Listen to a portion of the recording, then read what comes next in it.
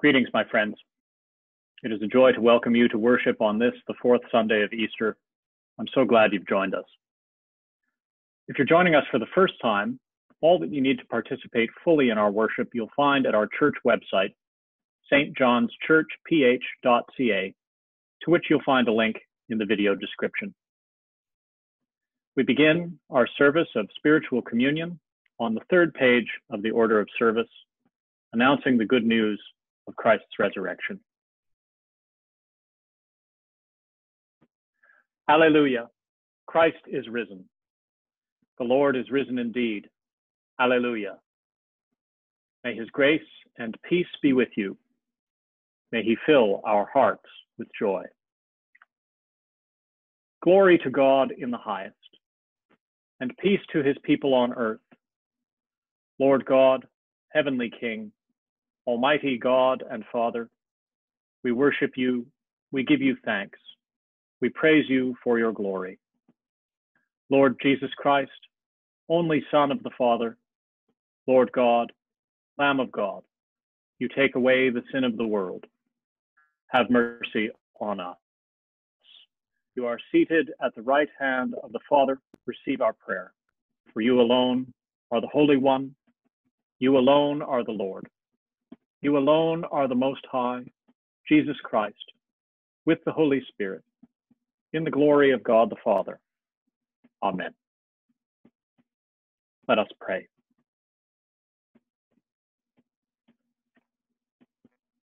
O God of peace, who brought again from the dead our Lord Jesus Christ, that great shepherd of the sheep, by the blood of the eternal covenant, make us perfect in every good work to do your will, and work in us that which is well-pleasing in your sight.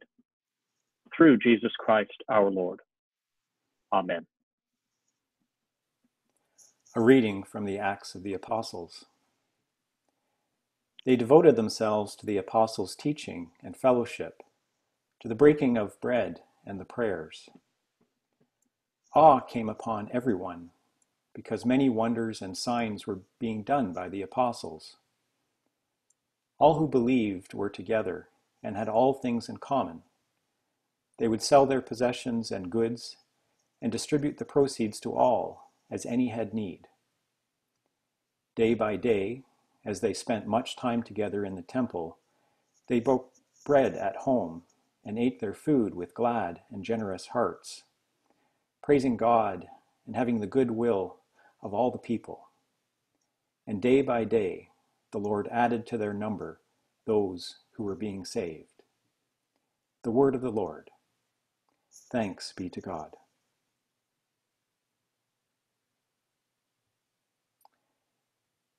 Now Psalm 23. The Lord is my shepherd, I shall not want. He maketh me lie down in green pastures. He leadeth me beside the still waters. He restoreth my soul, and leadeth me in the paths of righteousness for his name's sake. Yea, though I walk through the valley of the shadow of death, I will fear no evil, for thou art with me. Thy rod and thy staff, they comfort me. Thou preparest a table before me in the presence of mine enemies. Thou anointest my head with oil. My cup runneth over. Surely goodness and mercy shall follow me all the days of my life, and I will dwell in the house of the Lord forever. Glory to you, Jesus Christ, our good shepherd. In the waters of baptism you gave us new birth. At your table you nourish us with heavenly food, and in your goodness and mercy you guide us beyond the terrors of evil and death, to your Father's home, to dwell in eternal light. Glory to you forever and ever. Amen. The second reading is taken from the first letter of Peter. For it is a credit to you if, being aware of God, you endure pain while suffering unjustly. If you endure when you are beaten for doing wrong, What credit is that? But if you endure when you do right and suffer for it, you have God's approval. For to this you have been called, because Christ also suffered for you, leaving you an example, so that you should follow in his steps. He committed no sin, and no deceit was found in his mouth. When he was abused, he did not return abuse. When he suffered, he did not threaten, but he entrusted himself to the one who judges justly. He himself bore our sins in his body on the cross, so that, free from sins, we might live for righteousness. By his wounds you have been healed. For you were going astray like sheep, but now you have returned to the shepherd and guardian of your souls.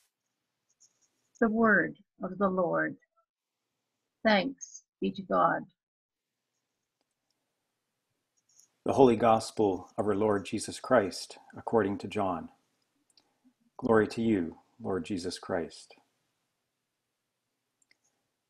Jesus said, "Very truly I tell you, anyone who does not enter the sheepfold by the gate, but climbs in by another way, is a thief and a bandit.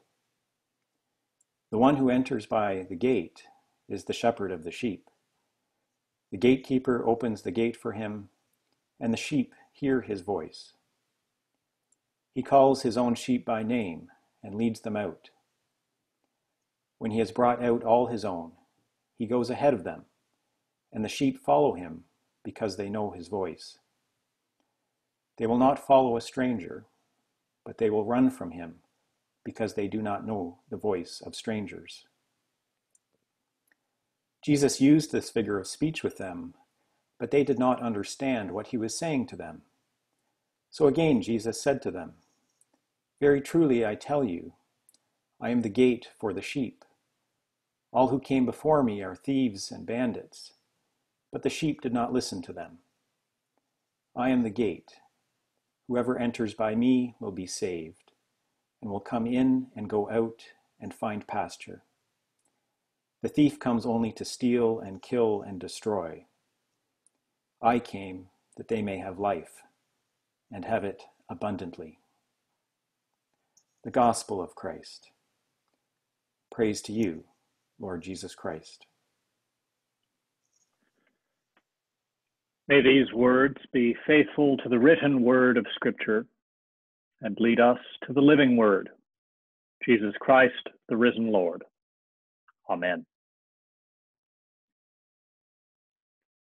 This fourth Sunday of Easter is often called Good Shepherd Sunday, because on this day in the church calendar, we hear readings from Scripture that draw on this ancient image of God's goodness and loving care, of God, and particularly God in Jesus Christ being the shepherd, tending and keeping the sheep, tending and keeping God's people, us. There is perhaps no more beloved and familiar chapter in the whole Bible than the 23rd Psalm. Many people only need to hear the first line, "The Lord is my shepherd," before they are ready to recite, "He maketh me to lie down in green pastures." Even people who aren't altogether familiar with the Bible may recognize this passage. And it is the venerable King James Version that most know best. We read that version just a minute ago. I have been amazed at the powerful resonance that this psalm has for people in difficult situations.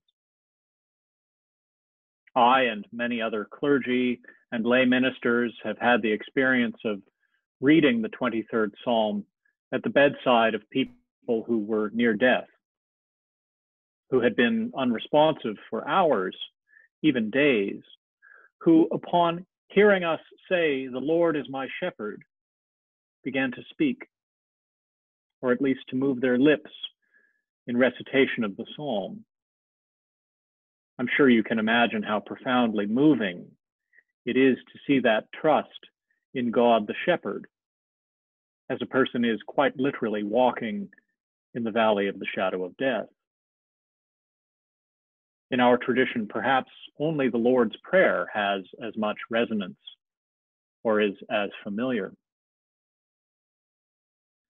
Maybe the reason for this is that the imagery in the 23rd Psalm is some of the most beautiful and comforting in the whole Bible.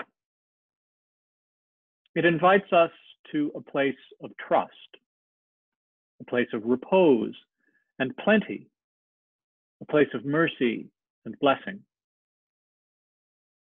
For Christians, the psalm is imbued with the presence of Christ, our Good Shepherd, a theme echoed in today's gospel reading. And Christ as the Good Shepherd, an image that draws out some of our earliest Christian experiences and memories. Most every Sunday school has a picture somewhere of Jesus holding a fluffy white lamb in his arms. We are taught in our earliest days that Christ is the shepherd and we are the sheep. Hearing this again, and especially at those times when we need God most, brings great comfort and solace, and so it should. But the imagery of the 23rd Psalm is not just about calm and peace.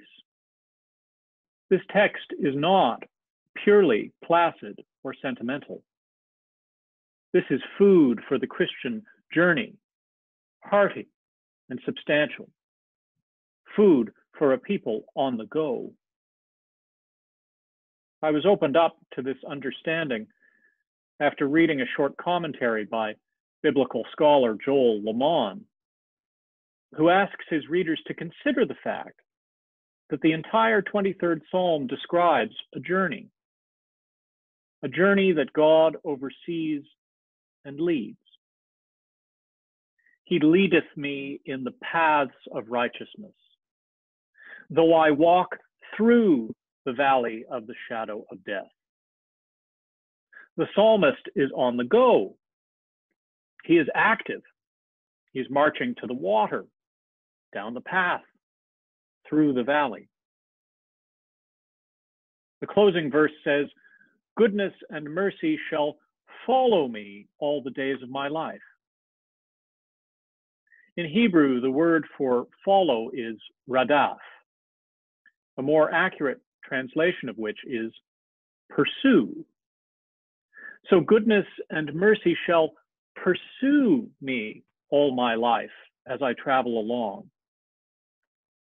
A strange word to use, perhaps, in light of all the talk of enemies and dark valleys, where something being in pursuit of us might cause fear and disquiet.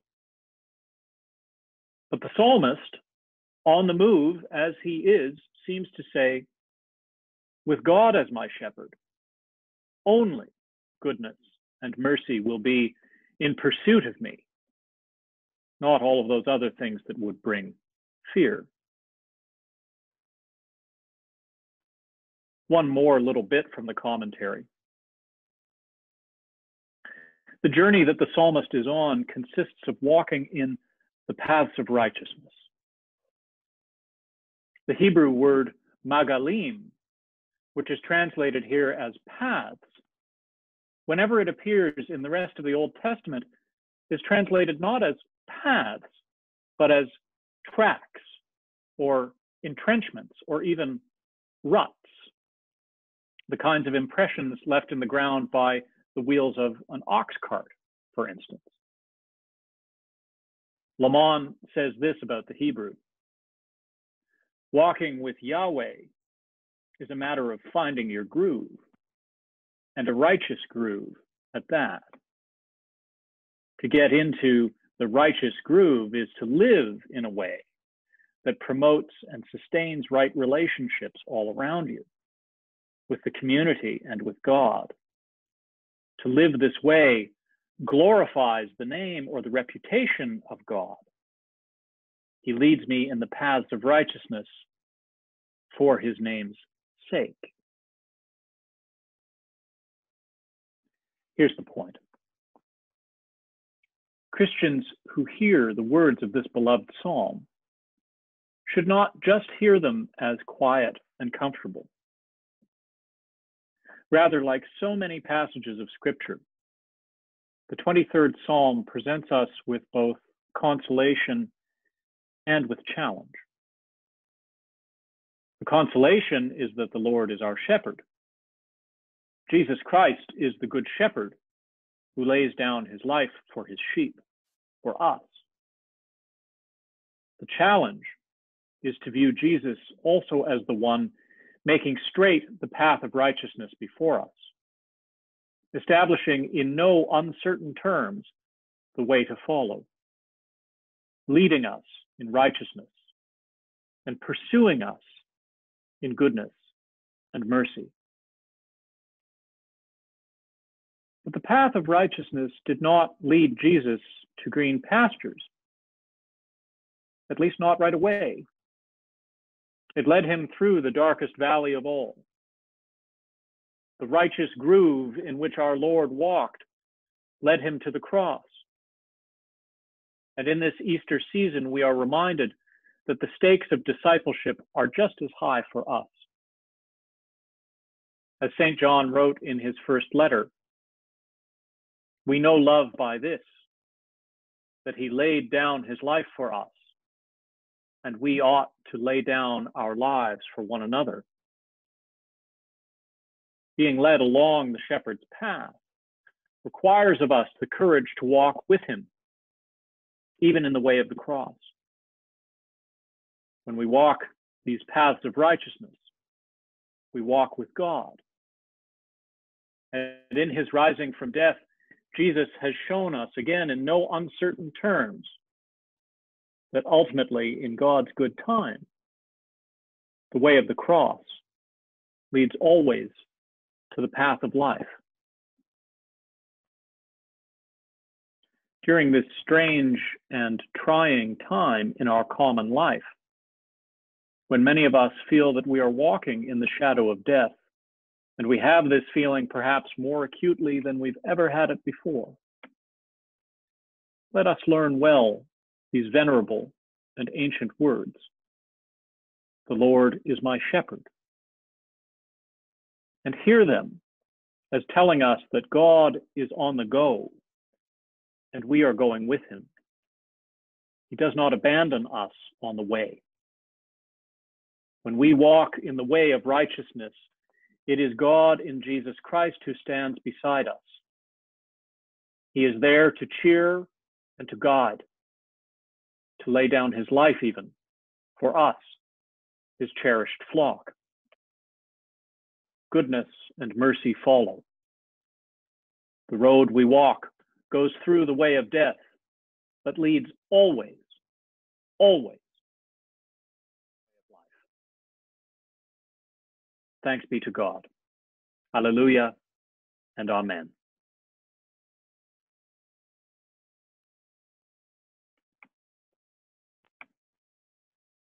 I now invite you to join me in confessing our faith in the words of the Nicene Creed.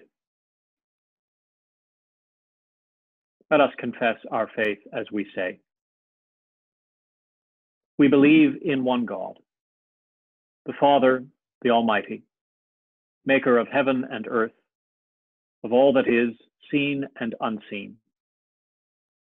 We believe in one Lord, Jesus Christ, the only Son of God, eternally begotten of the Father, God from God, light from light, true God from true God, begotten, not made, of one being with the Father. Through him, all things were made. For us and for our salvation, he came down from heaven. By the power of the Holy Spirit, he became incarnate from the Virgin Mary and was made man. For our sake, he was crucified under Pontius Pilate. He suffered death and was buried. On the third day, he rose again in accordance with the Scriptures. He ascended into heaven and is seated at the right hand of the Father. He will come again in glory to judge the living and the dead, and his kingdom will have no end. We believe in the Holy Spirit, the Lord, the giver of life, who proceeds from the Father and the Son. With the Father and the Son, he is worshipped and glorified. He has spoken through the prophets. We believe in one holy, Catholic, and Apostolic Church. We acknowledge one baptism for the forgiveness of sins. We look for the resurrection of the dead and the life of the world to come. Amen.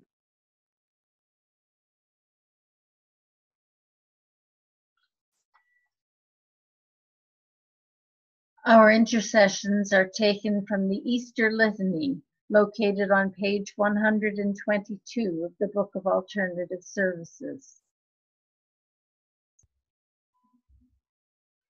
In joy and hope, let us pray to the source of all life, saying, "Hear us, Lord of glory."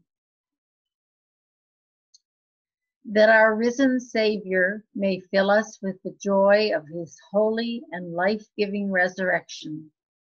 Let us pray to the Lord. Hear us, Lord of glory. That isolated and persecuted churches and all individuals may find fresh strength in the Easter gospel. Let us pray to the Lord. Hear us, Lord of glory. Lord God, help us to remember that you are always with us. Grant us humility to be subject to one another in Christian love. Let us pray to the Lord. Hear us, Lord of glory. As many face anxiety and confusion regarding food, work, or shelter, that among all the changes and chances of this mortal life, we may always be defended by your gracious help. Let us pray to the Lord. Hear us, Lord of glory. That by his power, wars, famines, and pandemics may cease through all the earth. Help us to put our trust in you and keep us safe. Let us pray to the Lord. Hear us, Lord of glory. For all who are ill or worried about becoming ill, we pray for the doctors, nurses, and scientists, and all who are helping those who are ill. Lord, we pray that you will reveal the light of your presence to the sick, the weak, and the dying. Give them comfort and strength. Let us pray to the Lord. Hear us, Lord of glory. For the military personnel killed in the helicopter crash in the Ionian Sea and their grieving families, God of compassion, support, and love, that those who have died may reign with you in heaven, and their loved ones may be comforted in their darkness. Let us pray to the Lord. Hear us, Lord of glory. That he may send the fire of the Holy Spirit upon his people, that we may bear witness to his resurrection. Let us pray to the Lord. Hear us, Lord of glory. Amen.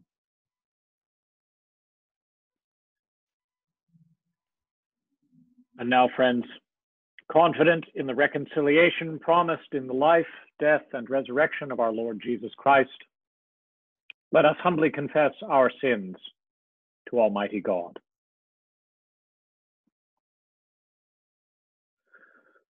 Most merciful God, we confess that we have sinned against you in thought, word, and deed, by what we have done and by what we have left undone. We have not loved you with our whole heart. We have not loved our neighbors as ourselves. We are truly sorry, and we humbly repent. For the sake of your Son, Jesus Christ, have mercy on us and forgive us, that we may delight in your will and walk in your ways, to the glory of your name. Amen. Almighty God, have mercy upon us. Pardon and deliver us from all our sins. Confirm and strengthen us in all goodness, and keep us in eternal life. Through Jesus Christ our Lord. Amen. My friends, the peace of the Lord be with us always. Amen. And now we undertake an act of spiritual communion. During this time of social distancing, when we cannot gather to celebrate the Holy Eucharist together, we invite Jesus into our hearts, there to abide, guiding us, cheering us, being with us. Let us pray.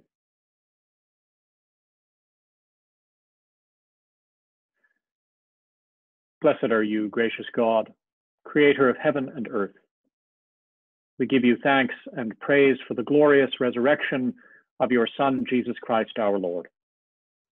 For he is the true Paschal Lamb, who has taken away the sin of the world. By his death, he destroyed death, and by his rising to life again, he has won for us eternal life. Therefore, joining our voices with the whole company of heaven, we sing our joyful hymn of praise to proclaim the glory of your name. Holy, holy, holy Lord, God of power and might, heaven and earth are full of your glory. Hosanna in the highest. Blessed is he who comes in the name of the Lord. Hosanna in the highest. Now I invite you to say with me, in union, O Lord, with the faithful at every altar of your church where the Holy Eucharist is now being celebrated, I desire to offer you praise and thanksgiving. I present to you my soul and body with the earnest wish that they may always be united to you. And since I cannot now receive you sacramentally, I beseech you to come spiritually into my heart. I unite myself to you and embrace you with all the affections of my soul. Let nothing ever separate you from me. May I live and die in your love. Amen. Let us spend a few moments in silent contemplation of the great mystery and joy of our salvation.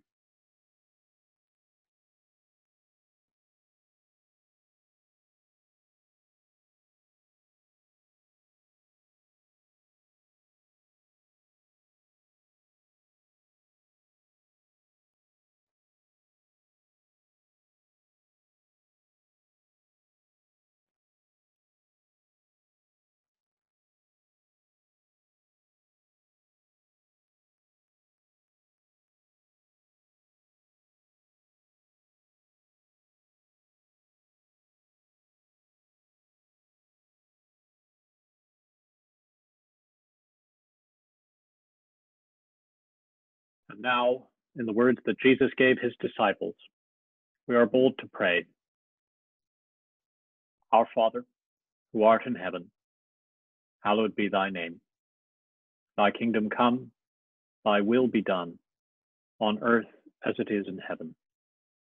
Give us this day our daily bread, and forgive us our trespasses, as we forgive those who trespass against us.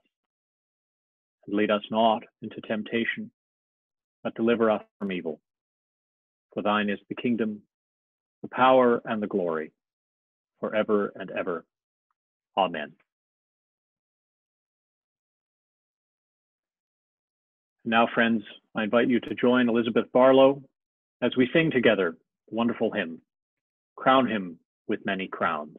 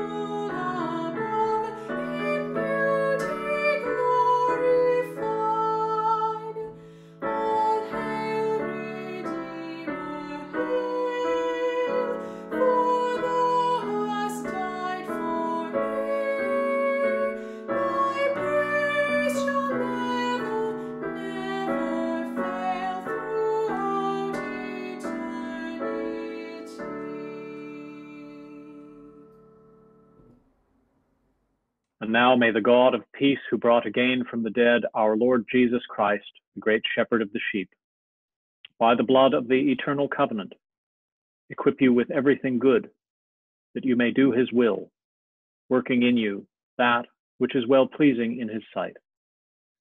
And the blessing of God Almighty, the Father, the Son, and the Holy Spirit be with us this day and remain with us always. Amen. Let us bless the Lord. Alleluia. Thanks be to God. Alleluia.